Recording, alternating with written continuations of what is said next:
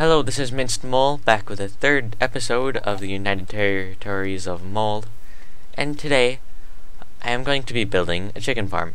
I have quite a few eggs built up, and I slaughtered most of the chickens so that I could get their meat, and as you saw, I found an abandoned mineshaft and got myself another diamond, as well as some other materials. And for the chicken farm, it's going to be built up in the sky, part of it at least. But I am not going to be showing it to you here. I am going to be showing it, well, while I'm building it on this world, I'm going to be showing you how it is built in a creative world. So I will be right with you over on the other world. Here you can see two different versions of the chicken farm. This one is probably nicer because you can't actually hear any of the chickens, other than the ones that are going to die eventually. So it's quieter, but then this one takes less hoppers, so it's more resource efficient. But I will show you how to build the version that I am using in my single player world. So first off, you need to get a hopper. Take a hopper and send it off to wherever you want your wherever you want your chicken meat to go. So I will just set it up like this, and then set up this area around the end hopper. This is going to be where the chickens are, but if you don't want to waste glass, don't build it quite yet, because you're going to have to just destroy some of it. Next off, you put one hopper in the bottom facing in, and the other hopper facing in right above that, and take a half slab, if I can find one. Half slab. Right there. Take a half slab and put it above that hopper. And this is the hopper that will be dispensing the lava, and that is the hopper that will be dispensing the chickens. So from this hopper, I will get from that dispenser, put a hopper right behind it, and then build another area around that hopper, similar to the first one. And is that right? I think that's right. Actually, no, don't do it that way. Let me fix this. The hopper goes there. Rather than putting it there, put it there. No, how did I do this?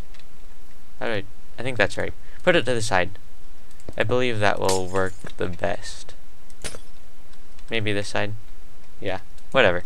Put it to one of the sides. Either side you can choose, just don't put it directly behind. That's the only spot that it won't work, unless you modify this design.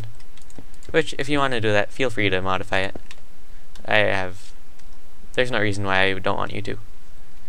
And from this dispenser, put a block. Don't put a block right behind it.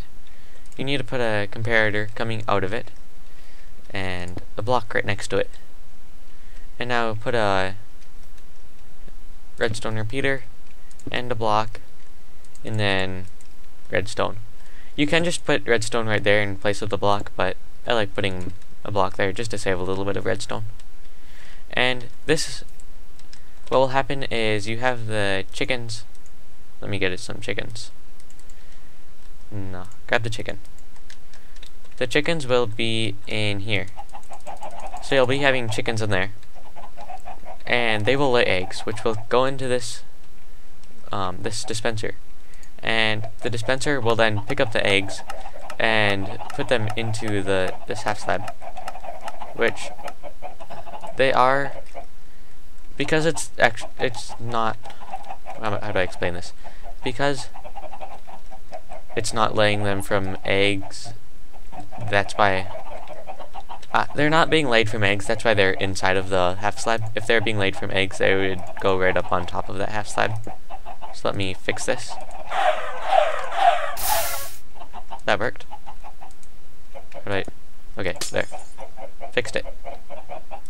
So if they were being laid by eggs, they wouldn't have been inside of the half slab, they would have been right on top.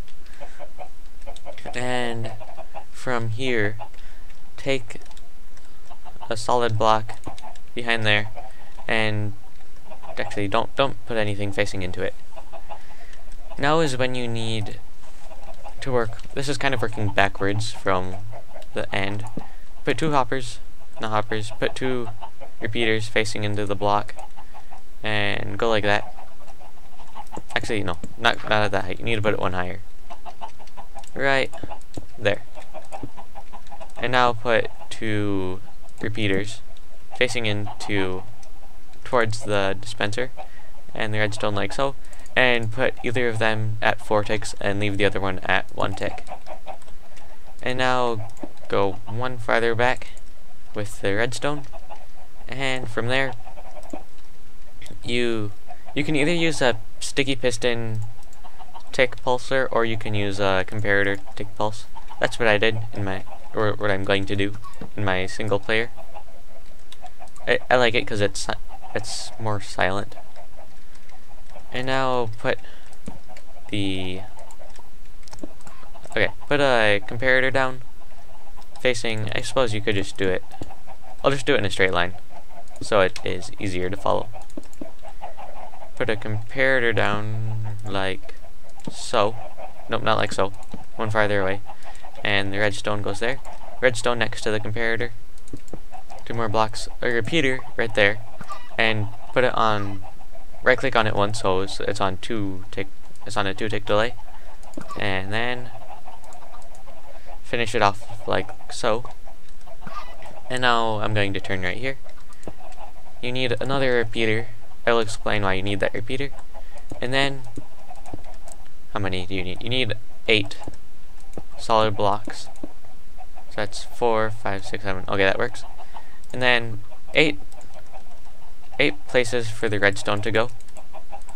And then right at the end, put a daylight detector. And that should, once you click that, this dispenser should fire twice. And if it does that, that means that it is working properly. I need that right there.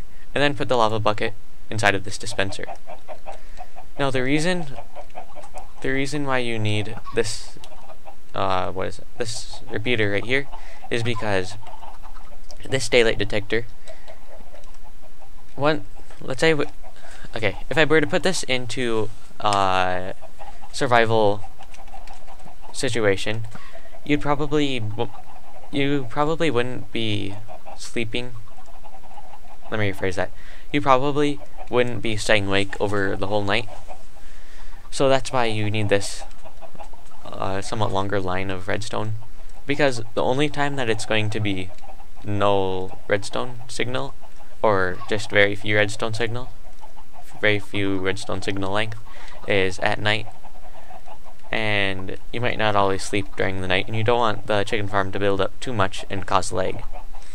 So if you have 8, when you go to sleep and you wake up when you're in a bed, the redstone signal from a daylight detector is 7 blocks in length.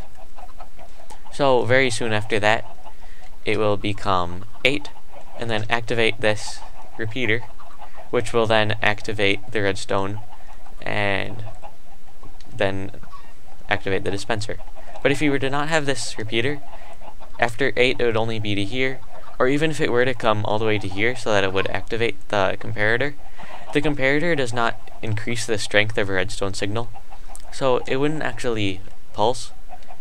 It would pulse, but it wouldn't actually light this redstone block, this redstone wire block up, and there would be no chance of it activating these 2 repeaters, which then, because this repeater has already turned off the comparator, then it wouldn't work at all. So that is the reason why you need that repeater.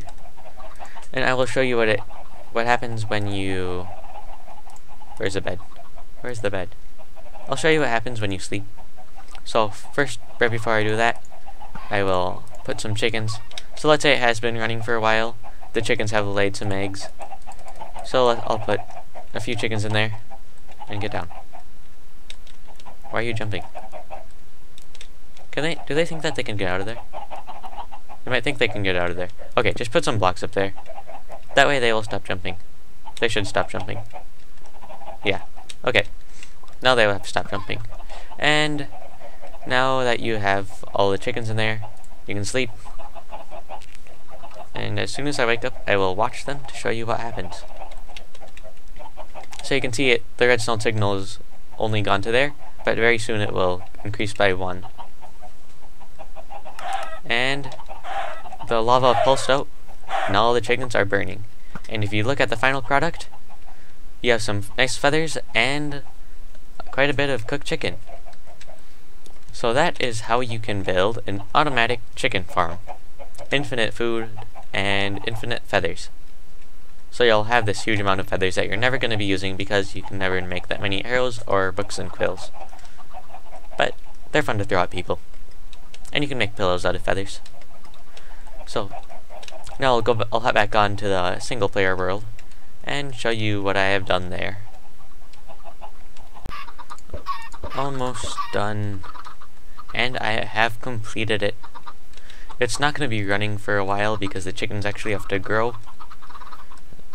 And they have to actually grow. So, but once they finish growing, then the dispenser will shoot the eggs out and on my sign back. And the chicks will spawn in the half slab, but they can't suffocate in the half slab. So they will float up to the top of it, and they will sit there until the lava comes, and if they have grown, then they will burn. I believe that's all for this episode, so thank you for watching, and I will see you next time.